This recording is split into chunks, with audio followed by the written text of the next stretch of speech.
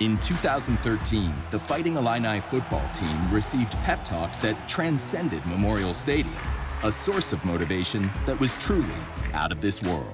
All right, guys, this is why you came to Illinois to play football, to be in big games on a big stage like this weekend. Ignition.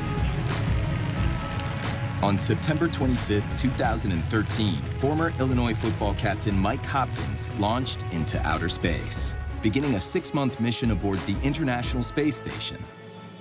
Mike always had that focus, and when he set a goal, he didn't deviate from getting to that goal. He wanted to become a scholarship player, he did. He wanted to be the best football player he could be, and he became that.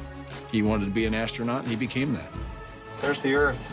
You can see it's pretty amazing views, and this is where, on my Saturdays, I spend my time watching Illini football.